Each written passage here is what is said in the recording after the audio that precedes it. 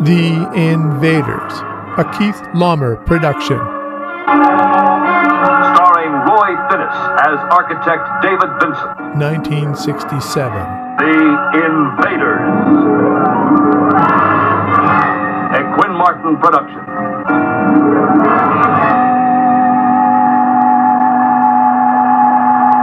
The Invaders. Alien beings from a dying planet. Their destination, the Earth. Their purpose, to make it their world. David Vincent has seen them. For him, it began one lost night on a lonely country road looking for a shortcut that he never found. It began with a closed, deserted diner and a man too long without sleep to continue his journey. It began with the landing of a craft from another galaxy. Now, David Vincent knows that the invaders are here, that they have taken human form. Somehow he must convince a disbelieving world that the nightmare has already begun. Established SF author Keith Laumer tackles The Invaders, a one-man war against aliens from outer space. First, in a thrilling new series based on the smash ABC TV hit, starring Roy Finnis, created by Larry Cohen. It's a good thing they say based on, because what you just saw as the origin story in the introduction to the show is not the origin story in the novelization. And maybe I shouldn't even say novelization. This is 3 stories in 142 pages. They are connected stories. On the back, it says, "The invaders orbited the Earth in flying saucers. Some have already landed. The others are waiting. The invaders are merciless, inhuman creatures from a dying planet. They know more about science than we do. They have weapons of incredible power. The invaders have already begun to take over. Their scouts have settled among us. Their agents have infiltrated our highest councils. The invaders must be stopped. But only one man, David Vincent, even knows they exist."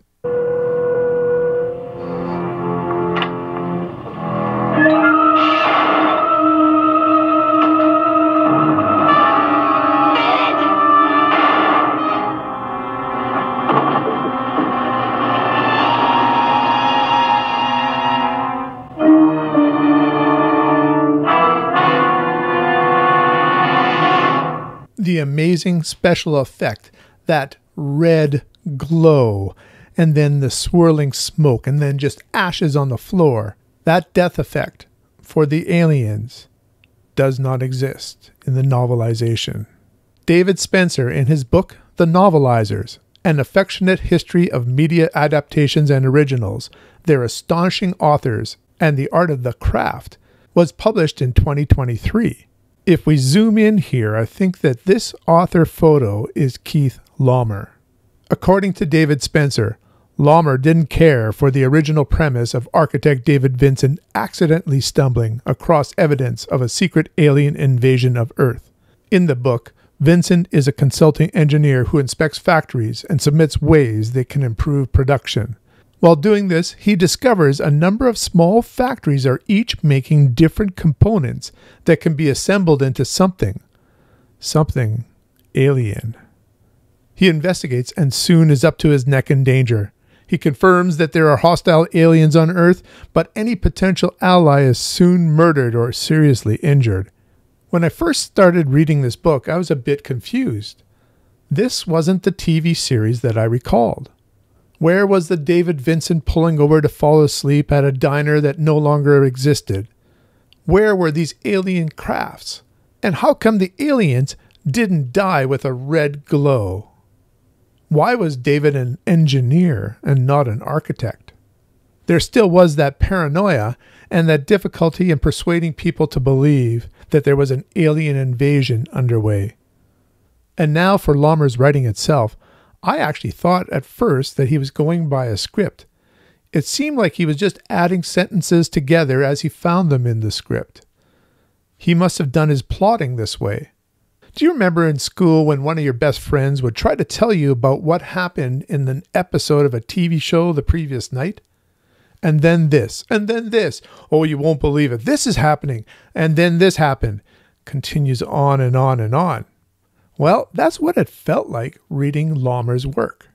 But this is a retelling of a story that he manufactures the majority of it. I think it is obvious that this was a quick paycheck for Laumer, and he continued with a second book in the series as well. As for the TV show, I watched an episode, and as with most 1960s series, things moved slowly, but it still held some of the charm that I remember. Of course, nostalgia paints beautiful, warm pictures in our mind, where the reality is not quite the same. It was a little jolting to see how slow and hackneyed the episode was. I've come to realize that I still want to treasure these nostalgic moments. It's about age and time and history. It's about receptiveness and what media is available.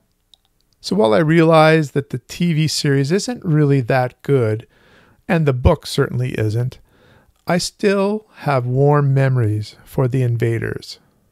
The book, The Invaders, is a pulpy action mess. Laumer does try to establish some motive for these aliens. From page 56. He knew about them. Only he, of all Earth's millions. They were here. They were real. The invaders. For that was what they were. David knew with a chilling certainty. Invaders, being, not human, not of this earth. Here, among humanity, infiltrating the society of their victims, working, planning, toward what? He didn't know, but the knowledge that they existed was enough to start with. Here's an example of some of the pulpy action-style writing. From page 53, one of the invaders, Dorn, says, "Stop there. I offer you your life for information." David spun, sprinted for the cover of tumbled rocks. Behind him he heard the ripping crackle of the eruptor. Ahead, vivid light glared, cutting through a great boulder like a knife through cheese as the ravenous beam annihilated the matter in its path. And now in conversation with the villain Dorn. "It was a mistake," Dorn stated, "a failure. But one failure is nothing. In the end, the great race." "Great race?" David taunted, backing again as Dorn followed, the other alien close beside him. "How many of your great race are there? How long do you think you can go on hiding, killing, plotting?" "Enough!" Dorn blared. "There are few of us, and widely scattered, true. But we fight for our lives, and for more than our lives. We fight for a nesting place for our race, that it may yet rise from destruction and live again in the glory it knew 1,000,000 years ago." Here's another passage of confrontation with Dorn and David. "Don't move," David said between gritted teeth. "Vincent." "You burned my body, broke my bones," Dorn keened. "And now again you aim a weapon at me. But I ask you, as one living being to another, hold your fire." "Vincent," Anati croaked, "shoot him. He's not human. Can't you see?" "That's right," Dorn cut in. "Shoot the alien. Kill the stranger. That's the way of your tribe, is it not, Vincent? You boast of your civilization, your enlightenment, your mercy, and yet you've hunted me and my kind like vermin." Dorn's eyes seemed to gleam in the fitful glow of the silent, flaring meteorites. "Does not the sight of your handiwork sicken you, David Vincent?" That should give you a flavor for the writing in this book.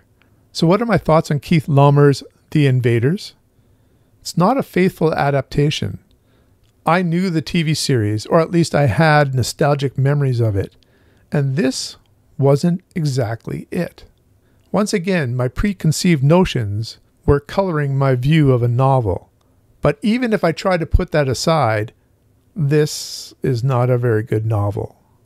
I couldn't recommend this to someone who hasn't seen the series, and if you have, it's an oddity, an adaptation that takes its own flavor from the basic plot. I give it 4 out of 10. So can you think of any other adaptations that are different from the source material? Not from an old script, but actually the author taking this material and changing it. What did you think of The Invaders, the TV series? And if you've happened to read this book, the book itself. What are some good works of Laumer? He certainly was a prolific writer. And what about nostalgia? Is it a cozy comfort for you, or is it a lie waiting to be exposed? Perhaps you have examples of something that may have actually held up to its nostalgia. Let me know in the comments below. Until next time, keep reading.